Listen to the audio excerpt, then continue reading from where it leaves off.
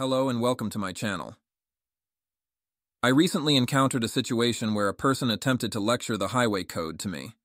It's important for all road users to have a good understanding of the rules, and it can be frustrating when others don't follow them. In this particular case, the individual's approach showed a lack of awareness and perhaps some misunderstandings about the law. I regret that the microphone was not on during the interaction, as it would have captured the discussion.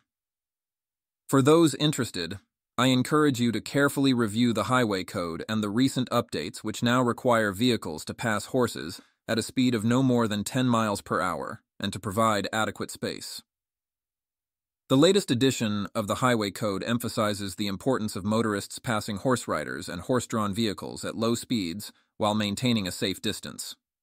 During this encounter, the individual mentioned, "reporting me to the police," and even took a photo of my registration number. However, I can reassure you that this interaction is fully recorded on my dashcam.